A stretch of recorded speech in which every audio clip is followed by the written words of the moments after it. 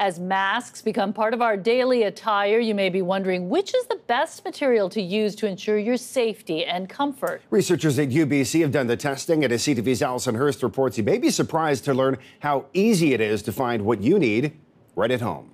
Homemade masks come in all shapes, sizes, and materials, but each one is not necessarily as good as the next. We ended up testing 41 different types of materials that you could potentially use for such masks, including materials found in your own home. This one turned out to be one of the very best fabrics we tested. It was from my wife's figure skating costume when she was a kid. Comparing those and commercial non-medical masks to N95. We place the material in a test jig that seals around the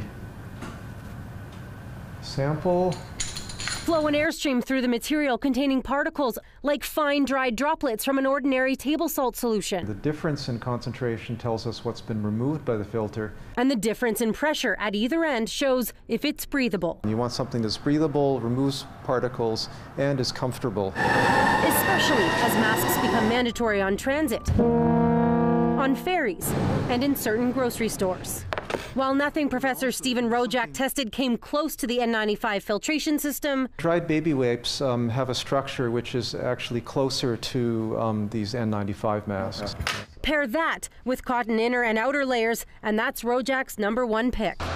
As for the store-bought non-medical masks, better materials, he says, than homemade options. But this kind of masks fits terribly. And fit is vital. You see some people wearing masks, they inhale, and you can see that they're only breathing through a small area of the mask material. And so that's going to increase the pressure drop many times compared to a mask that has a bit of a pocket. So he recommends the N95 style cone shape to keep you and those around you safe. Allison Hurst, CTV News, Vancouver.